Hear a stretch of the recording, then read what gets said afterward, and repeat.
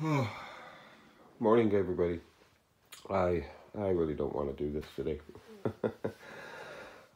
but it's important that people see real things on YouTube and not fake things, right? And today, it's not going to be a good day today, and but it's real. It's what's real. So here we go. So, welcome back, everyone. So the source of all my anxiety and troubles today, why I'm having a bad day today, is here, right behind me. That house. That's it. That's the source of my problems. In that house are my favorite neighbors, Trevor and Naomi, and they have 5 girls. They're all wonderful and lovely, and yeah, they're moving away today.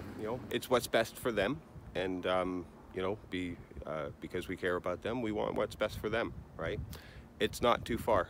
It's a mile up the road. It's a little bit closer to the school and the library for them. It's a little bit better environment for them. So I think it's going to be a good thing. As soon as I found out about it too, of course, I had a huge mix of emotions going through my head, but one of the, I mentioned it to another friend of mine, Erin, and she just put her house on the market, and she's building a new home, but it's not going to be ready for a year, so she needs a place.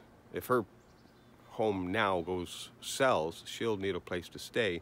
And this might be a perfect mix. Found out, of course, I was upset, but it's again part of life, folks, and we have to move on. I think here he comes now.